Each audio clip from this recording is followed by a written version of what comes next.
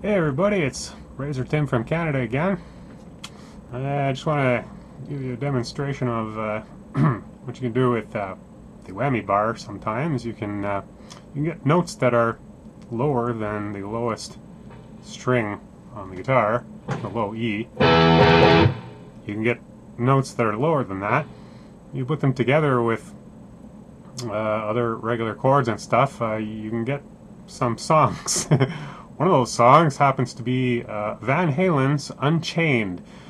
And notice this is a normally tuned guitar. And so what you do is, I don't know if you've ever noticed, but you know, each of your strings has different tension. So when you use the bar, each of the strings goes out of tune a different amount. But you can use that to your advantage, you see, because, okay, if we go down to the Unchained is in C sharp, and so if you use the Whammy Bar, you can go like that. You'd be using the Whammy Bar for the low note, so we'd be going like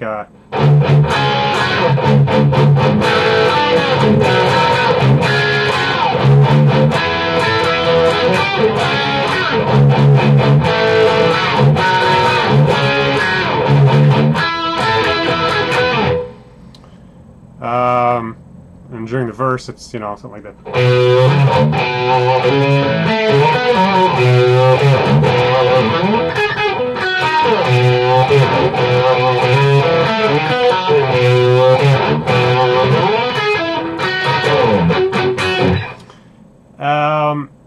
See, the thing is there, whenever that low note is required, whenever that low C sharp, you quickly depress the bar, right? You didn't see that there.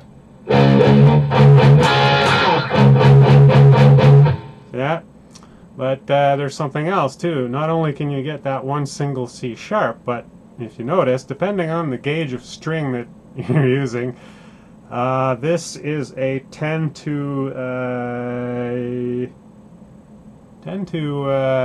42 light gauge, I believe. And what you find is that at some point, when you depress the bar, certain combinations of the strings will make pleasing harmony. They won't be so dissonant. So in the case of the low E and the A string, if you depress the bar far enough, what do you get? You get this.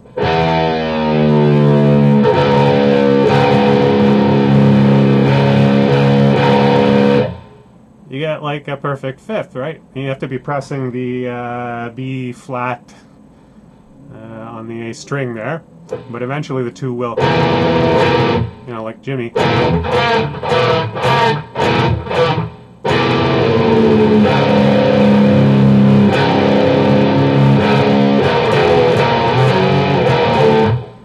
Anyway, it varies with the age of the strings and the gauge and all that stuff, but if it works out, you can, by palm muting it, and you know, you can mostly fool people into believing it's a perfect fifth, even though a lot of times it may not be, especially because you have to remember how far you're pressing down, and you have to actually remember tension, which is a strange thing. You have to remember the exact position of the tension to keep going back and forth, you know, like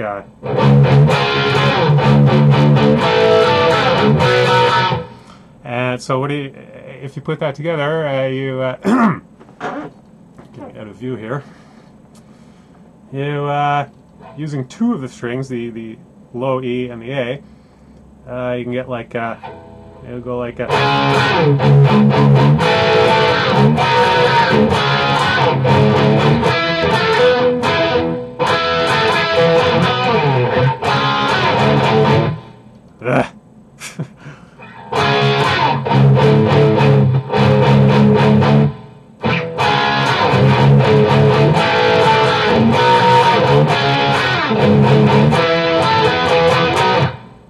okay, kind of came out good there at the end, but usually it comes out better than that. Let's see if we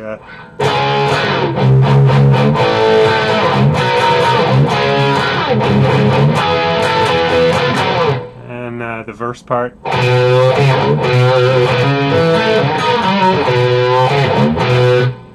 So it's obviously very tricky and sort of experimental in a way.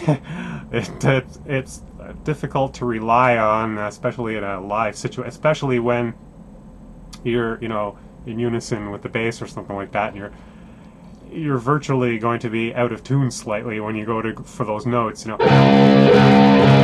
But if you practice at it, especially with the palm muting, people don't, you don't notice that it's slightly out of tune, you know. Yeah, actually, as you can hear on this guitar at the moment, it's better at C than it is at C sharp. So this is kind of like.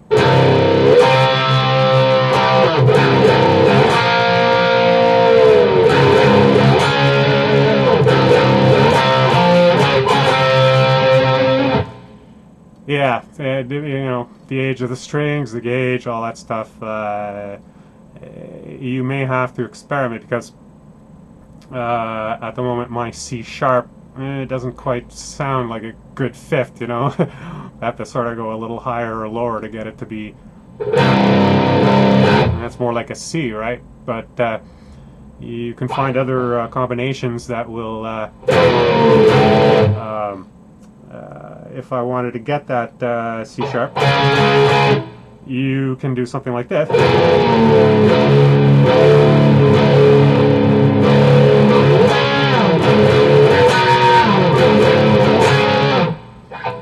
So in that case, it's just a little bar thingy there on the bottom two strings, and eventually, if you go down far enough with the bar, they'll.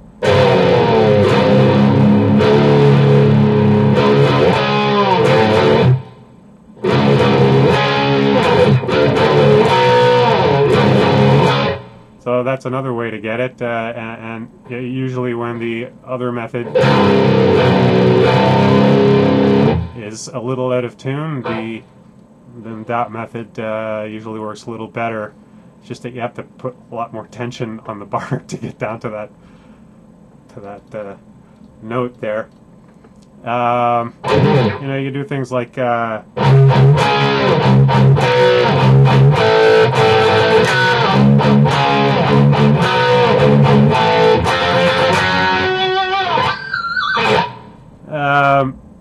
let's see. I used to do a version of Doctor Who.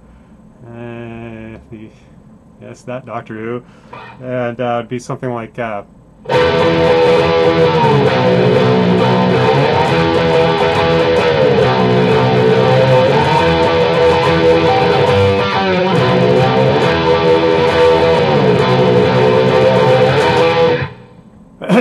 Well, so the beginning of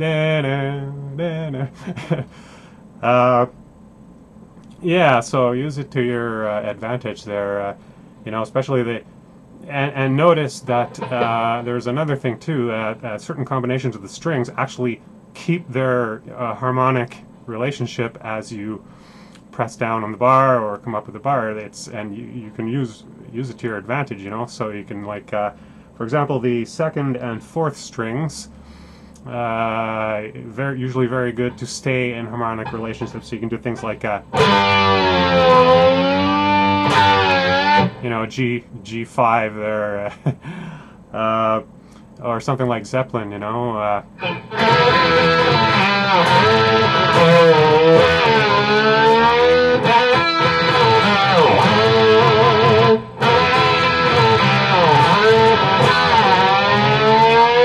Like that, you get that nice perfect fifth on the E there, you know. And let's see, there's other combinations like, so if you use that to your advantage, you can go, you know. Oops, sorry, wrong two. See, that keeps its relationship, you know, no matter what two notes you press. So you can get some really sick ones like.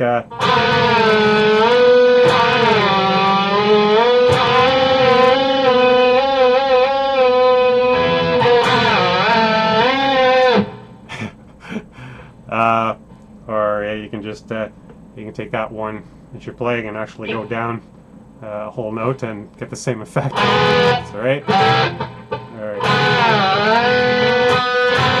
Sorry, that was up a whole note.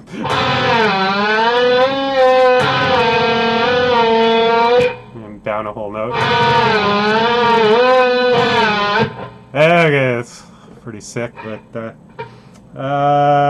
you get it like the sound of a police chase, you know, like something like that.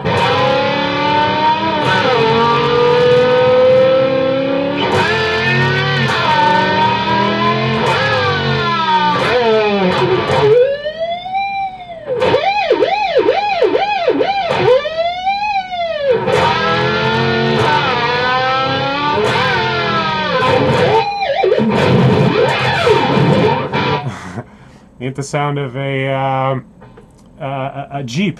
Here's an old army Jeep, okay? Where are we here? Alright.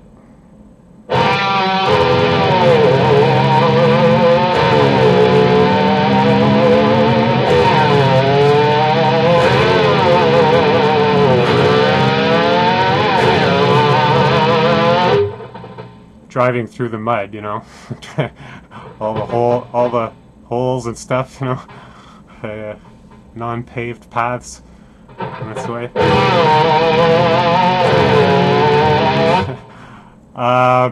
Yeah, so these are the kinds of things that the right hand technique allows you to do. And remember now, hey, any combination of strings you want. Nice harmonics, cleanly every time. No worries, no trouble. Thanks for watching.